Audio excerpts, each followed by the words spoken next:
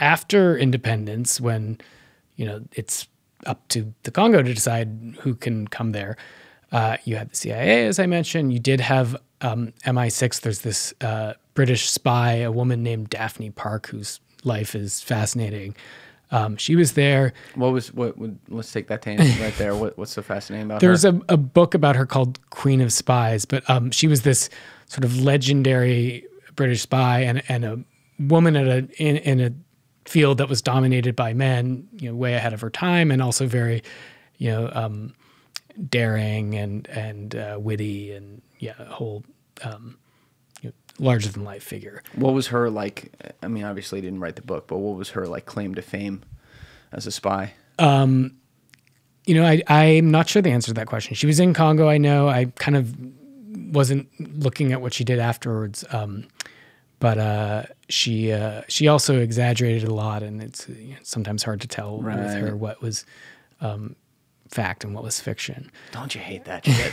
I mean, it came up a lot in researching this book, for sure. Yeah. And then the KGB did have a small presence in Congo.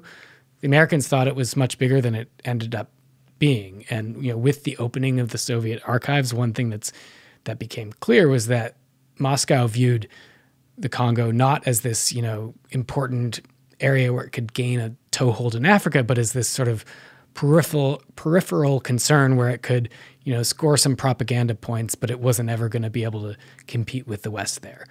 But at the time, the Americans were paranoid and thought that they were seeing Soviet ghosts everywhere. So I take it the GDP out of this place, even with their resources, wasn't something to jump at. It seems that way. I'd say that's accurate. It was,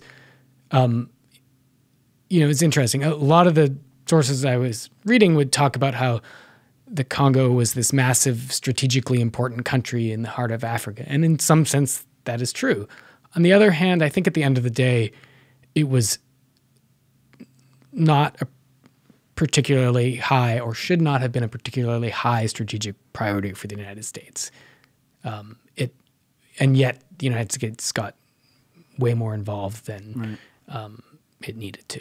Is also part of that the fact that like a lot of the country's covered by uncharted rainforest, so it's not. I mean, I'm not familiar with what it looks like on the ground there today, or what it did, but it would seem to me that you have segments of the country that are like open outside the rainforest, and then a lot of the country covered by that. So it's also kind of spread out. It's not like this kind of centralized, one province type place. Is that fair to say? Yeah, I mean, it's a massive country that it almost doesn't make it.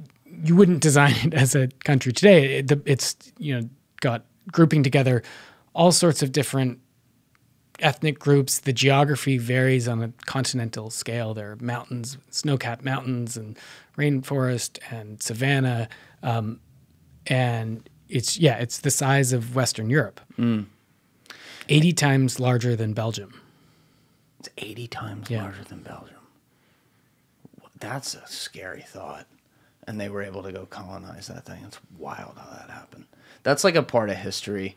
Like, as I said, we all know it happened, but it's like this thing like, oh yeah, Africa got colonized. And it's like snap of the finger type history. But it's insane to me how easily some of that happened, and how, the indignance and entitlement to go in there and be like, well, this is ours now. I just will never get over that. But human beings are funny. So anyway, back to Lumumba though.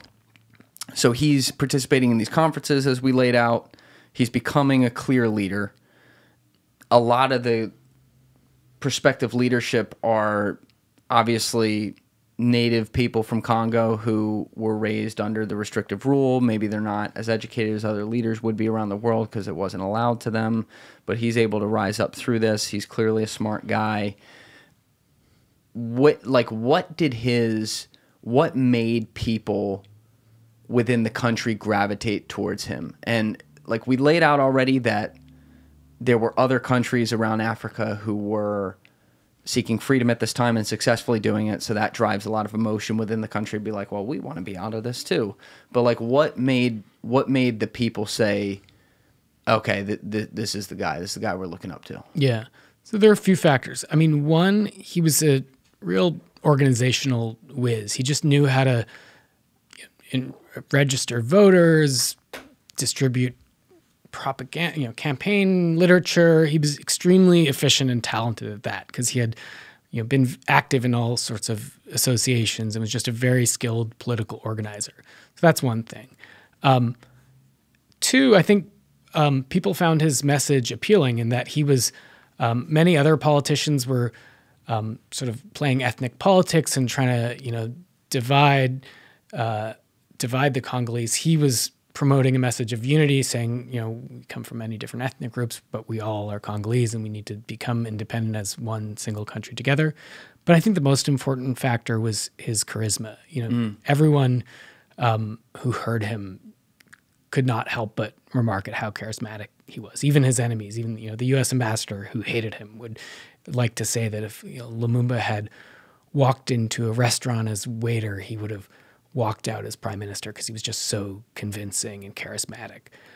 So he really had a way of speaking to people, interlacing his arguments with sort of logical, rational argumentation and impassioned, calls to action. And he became the politician that won the most votes when they had a parliamentary election just before independence. And then was that their first election, since Belgian rule? First ever, yeah. How did that come to be? So the Belgians, I guess, signed off on them doing that? Yeah. So when the Belgians, at a certain point, very belatedly, they realized they had to give up control of the Congo, that there was too great a risk of some sort of Algeria-style war. So they have this conference with the Congolese in Belgium where they negotiate how independence is going to work. And so there are elections in May of 1960, independence is in June. And Congolese, for the first time ever, are allowed to, pick who will represent them at a national level. Thank you for watching the video, guys. Please hit that subscribe button and check out this clip's full podcast episode by clicking here or in the description below.